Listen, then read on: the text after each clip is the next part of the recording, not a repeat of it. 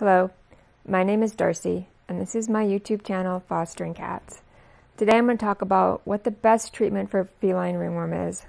Every time I come across a post about feline ringworm in a group, I see people start to recommend some really bad treatments for feline ringworm.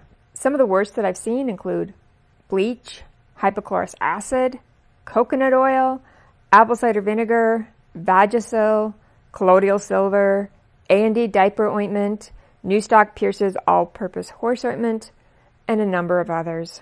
The issue I have with these treatments is there are no studies that show that they are effective against feline ringworm or how effective they are against feline ringworm.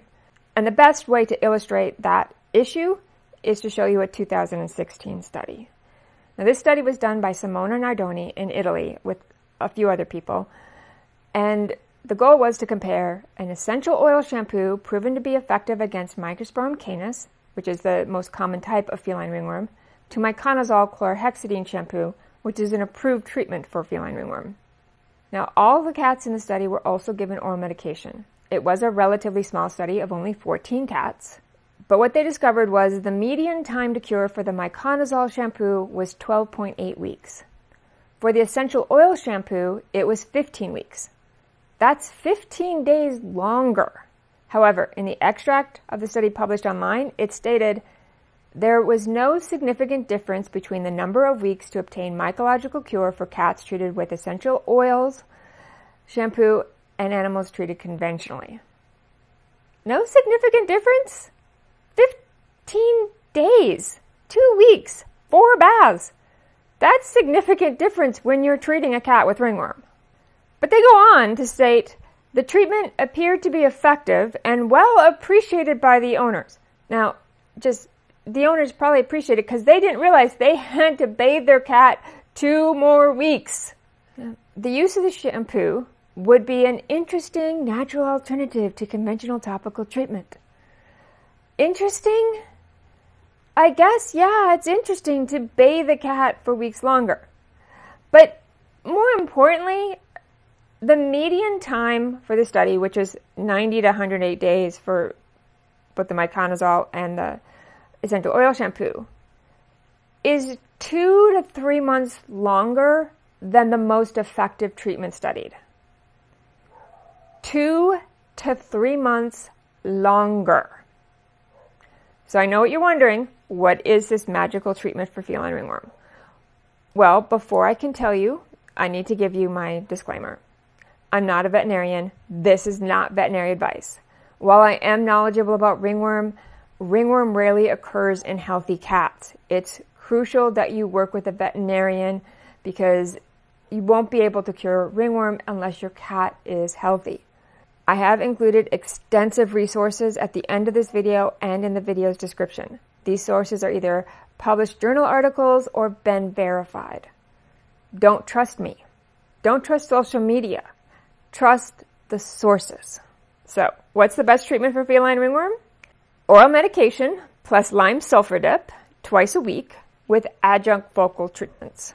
The average cure time for cats using only oral medication and lime sulfur dip was 18 days in one study.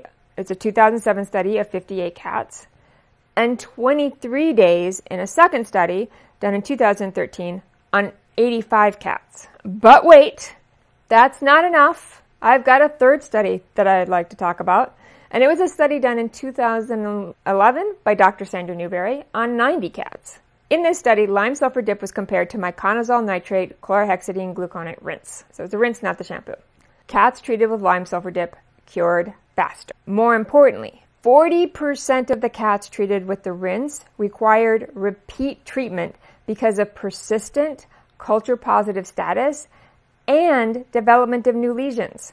Now, all the cats in the study were also treated with itraconazole, which is oral medication, and the same medication from the 2016 study. Now, the median cure time for the rinse was 48 days, with a range of 14 to 93 days. So significantly shorter than the 2016 study of Ketoconazole chlorhexidine. But the median cure time for lime sulfur dip was 30 days, with a range of 10 to 69 days. So as you can see, it has a median cure time 18 days faster than the miconazole chlorhexidine rinse. And while I've said lime sulfur dip plus oral medication is the best treatment, it's not the only approved treatment for feline ringworm. And to be thorough, I'm going to discuss all the options. So let's break it down. Treating feline ringworm consists of 3 parts: oral medication, full body topical twice weekly, and focal topical treatments once daily. Let's talk about oral medications. There are 2 oral medications that are commonly used to treat ringworm: itraconazole and terbinafine. Itraconazole should be administered at 5 milligrams per kilogram by mouth once daily on a week-on, week-off basis until mycological cure. This week-on, week-off basis is better known as pulse therapy. Veterinary or human pediatric liquid suspension should be used. If neither is available, 100 milligram capsules can be repackaged into 25 milligram capsules. Experimental and field studies have found this drug to be well tolerated, with the most adverse side effects being vomiting and or decreased appetite. Itraconazole is safe in kittens 3 weeks of age, but dosed carefully according to weight and change dose at regular intervals as the kittens grow. Now, if you look at this reference, you may wonder it looks more like an anecdotal reference than a legit one, but it is published by Dr. Moriello and Dr. Newberry, who are the 2 leading experts on feline ringworm. According to Plum's medication guide regarding nursing or pregnant animals, itraconazole can reach high concentrations in milk and may not be safe for nursing offspring. Now, the other medication is terbinafine. Terbinafine should be administered 30 to 40 milligrams per kilogram by mouth once daily and may be administered until mycological cure. In other words, it is not given on a pulse frequency. Traditionally requires a minimum 3-week course between start to finish. Many cats given terbinafine may experience GI effects. I have found Fortiflora is beneficial in reducing these issues, but I don't have any studies that back it up. That's just my opinion. It is not recommended for pregnant or nursing cats. In my experience, it's not recommended for kittens under 2 pounds, but I have heard some anecdotal things that might suggest otherwise, so consult with a veterinarian. Okay, now let's talk about full body topicals. Although lime sulfur dip is recommended, 2 other types of full body topicals exist: enoconazole, or what I refer to as the Zoll shampoos. Zoll shampoos include micoconazole, ketoconazole, or climazole with chlorhexidine. Of the 3, miconazole plus chlorhexidine has been studied the most. Only lime sulfur dip and enoconazole have residual activity. Enoconazole is not available in the US. It is available in Canada and Europe, but only labeled for cats in France. Full body topical therapy is as important as oral medication because it kills infective spores from the hair shaft. This is important because infected material will remain on the hair shaft long after the infection has been eradicated from within the hair follicle. Lack of proper disinfection of the hair coat is the most common reason encountered in second opinion cases of failure to cure or resistant ringworm. Full body topical treatment of the hair coat should not be considered optional. Topical therapy decreases shedding of infected material, kills ectothric spores on the hair coat, which are the ones that are not affected by the systematic therapy or oral medication, helps prevent development of new lesions, and decreases contagion and environmental contamination. And that is crucial because in a study, proper cleaning plus twice weekly whole body topical treatment resulted in homes being free of infected material within 1 week of starting treatment and remaining so throughout the study. The important thing here is if you clean properly and you treat with the cat with whole body topical twice weekly and you continue to do that, the cat will stop being contagious after a week. So now let me explain why lime sulfur dip is the best full body topical. It works immediately, and because it is left on, it has residual activity. That means it kills spores for 3 to 4 days.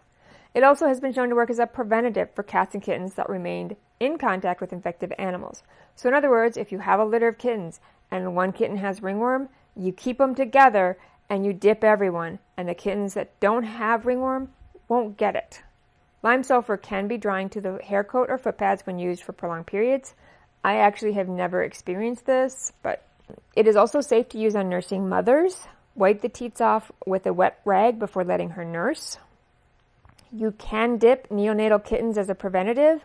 Make sure that the kittens are dry before returning them to mom, and make sure you keep them warm.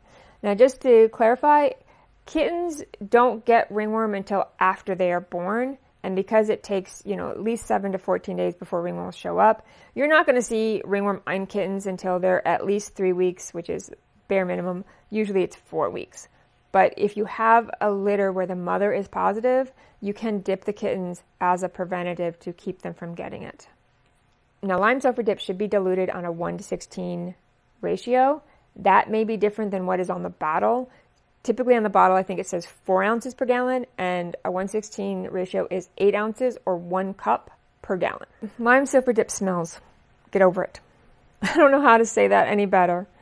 And I know a lot of people really find it stinks. What you need to understand about the smell is it's short-lasting. It dissipates really quickly. Once the cat is dry, you're not going to smell it. You only need to dip twice a week, and it greatly speeds up the time to cure. So if you're able to use it, use it. Now, in some areas, lime sulfur dip is not available, and you may have to look to Ketoconazole. Now, Ketoconazole is available as a 10% concentrated solution in Canada or in Europe, and it is currently not available or licensed for use in the United States. So I've never had any experience with it. It should be applied twice weekly.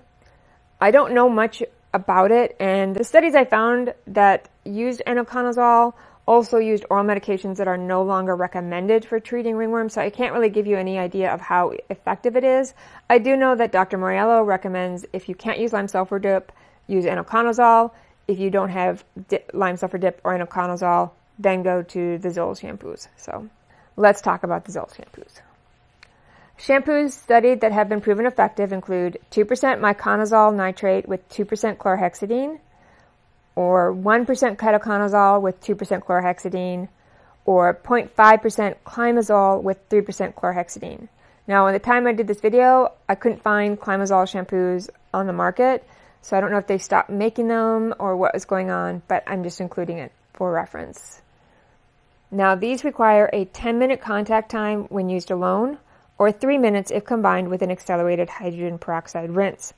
Now, I am not familiar with hydrogen peroxide rinse, and I tried to find some information about it. The best I could find was that apparently some hydrogen, or maybe all hydrogen peroxide shampoos, do not need to be rinsed off as it breaks down into water and oxygen, so you just use the shampoo and don't rinse it. But that's my interpretation of what I found. Shampoo can also be used as a treatment for exposed but unaffected animals in the home, but not for cats that will continually be exposed, because there's no evidence that it works as a preventative. Now, just to reiterate why lime sulfur dip is better than the shampoos, because I know what's going to happen. Like, people are like, oh, the shampoos don't stink, but lime sulfur dip works faster. It works as a preventative. It has residual activity. Its use dates back to Hippocrates, the Hippocratic Oath, that guy. Let's talk about adding focal topical therapy. Now, this is new information. A study was done by Dr. Moriello. It's an in vitro study, which means it was done on the hares. It wasn't actually done on living cats. And the study talked about several different things, but I'm going to talk about the 3 major ones, which is 1% clotrimazole, which is sold as Lotrimin AF, as well as several other generic brands. 1% terbinafine, sold as Lamisil AT, as well as generics. And 2% miconazole, also known as Monostat 7. Now, all 3 of these have shown to have residual activity for 72 hours and are effective after 1 treatment. Adjunct focal topical therapy applied once daily is recommended for focal lesions and/or lesions in areas that are difficult to treat, like the face and the ears. This is in contrast to recommendations in most veterinary dermatology textbooks that recommend application twice daily. So what Dr. Moriello is saying is you can use these, especially on areas where it's difficult to, like around the eyes and the face, where it might be difficult to get the lime sulfur dip, in conjunction with the full body topical. Lesions on the face and the periocular area, which means eyes, can be treated safely with 2% miconazole nitrate vaginal cream. This product is widely used with proven safety by ophthalmologists to treat fungal keratitis. So the conclusion of the 2020 study was twice weekly application of Ketoconazole or lime sulfur and application of adjunct focal topical therapy daily or every other day. Understand, with, not instead of, lime sulfur dip. Now, just to reiterate, The reason you don't want to do focal therapy or spot treatment alone is because you'll miss either the infected hairs or the spores or new spots that are beginning that you haven't noticed yet. So if you treat the whole cat, then you're getting all of the spots and you're not going to be missing spots. Okay, now I'm going to give you a few non-traditional recommendations that you can do in addition to traditional treatment. Again, these are not studied. These are just things that I have come across that I agree with. So the first one, reduce stress. We all know stress lowers the immune system, and a compromised immune system means the cat's going to take longer to cure. Treat any ectoparasites like fleas and ear mites. I have this belief, and I don't have a study that proves this, but if you have fleas, your ringworm won't cure because the fleas create microabrasions and they cause itching that creates microabrasion, and microabrasions cause ringworm. Sunlight or UV lamp.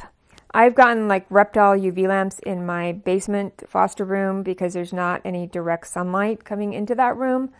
And I just feel like it works better. The cats like to lay under it. It doesn't do any harm.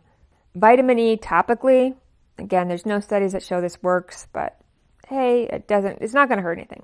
Fish oil or salmon oil. There is a small study that has shown that adding this to a cat's diet helps improve their immune system. I will link to that in the description. And then Fortiflora or other approved probiotics. Probiotics are also something that help improve a cat's immune system. I'm getting back on my soapbox now because I want to request that you stop recommending treatments that have not been tested. This creates more harm than good. We don't know the long-term side effects of these treatments or how effective they are. And as I've shown you, these can delay the time it takes to cure ringworm by weeks or months, promoting the perception that ringworm is always difficult to treat. Most of these treatments are spot treatments, but can result in infected hairs or small lesions being missed. But most importantly, ringworm is self-limiting, which means it will resolve without treatment. Without treatment, ringworm takes about 3 months to resolve. In other words, just because you think a treatment cured ringworm doesn't mean it actually did.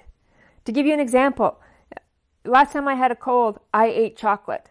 So I could say, well, you know what? I ate chocolate and my cold went away, so chocolate cured my cold. No, that's not what it means. Just because you do one thing and something else happens, it doesn't mean that there's a causal link. And so until you've done a study and you've shown that your treatment works faster than the studied, approved treatments, you aren't doing anyone any favors by recommending them. Thank you for watching my video. If you like this video, please give it a thumbs up. Consider subscribing to my channel. Both of these things convince YouTube to show this video to more people and get the information to people who need it. Otherwise, have a joyous day.